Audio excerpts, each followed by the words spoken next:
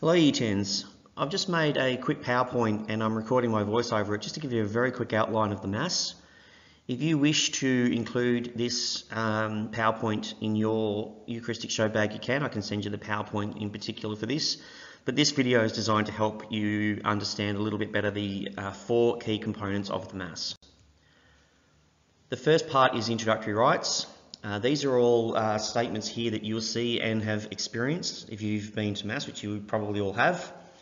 The thing that might be unfamiliar to you there is the Gloria. We don't always do that here at school. I know when I go to Mass we always say the Gloria, so it's fairly standard in that. Much of what you'll see in here is just one step rather than a longer process. The Liturgy of the Word consists of a variety of readings. The first reading is always the Old Testament. That can be done by anyone that's tasked to read it. Same with responsorial psalm. The second reading is always from the New Testament, but not a Gospel reading. Then we ask to stand up for the Gospel reading from Matthew, Mark, Luke or John, and that's always done by the priest. And then the homily can be done by the priest or another officiating officer there, such as an archbishop, for example. The profession of faith is a statement of beliefs from the shorter form in the Apostles' Creed or the longer form in the Nicene Creed, which I believe you all did last year in Year 9. And then we finish this part of the Liturgy of the Word off with prayers for the faithful. The next few slides are all inclusive of the Liturgy of the Eucharist. Some of what you'll see in the next few slides are just one single step. Preparation of the altar is a longer stretch for that, for the priest. Procession of the gifts, for example, is just two people bringing it up.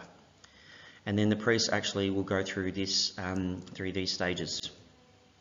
The Eucharistic prayer, the preface, the Holy, Holy, Holy. The two most probably important steps in this one, and maybe in the whole Mass, is the invocation of the Holy Spirit, where the priest asks the Holy Spirit to come down onto the bread and the wine to make it into the body and blood of Christ, and at that moment it's called the consecration. So if you are wondering at what point during a Mass that actually occurs, that's the moment for it. The prayers for the living and the dead and the doxology can be a variety of statements, but it tends to be Christ has died, Christ has risen, Christ will come again. These are all, again, fairly familiar steps. Some of them are what, say, the congregation will do, the Lord's Prayer, sign of the peace, whereas the breaking the bread and the commingling, which is mixing the bread and wine, is something that the priest will be doing. Then the priest turns around and he goes through these steps, and then we go through, actually have communion, the distribution of communion, and then the prayer at the end. We always finish off with the final blessing and the dismissal. There can be a song involved with that as well. Any extra notes might be said by the priest there as well. But in all of that, we're meant to leave reverently, knowing that the body and blood of Christ is probably present there with us, if there's any leftover bread and wine.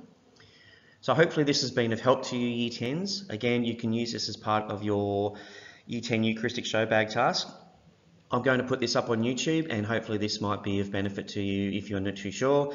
We are going to be looking at the various steps of a normal Eucharist, and that needs to be something that you all need to be familiar with. Until then, Year 10s, bye.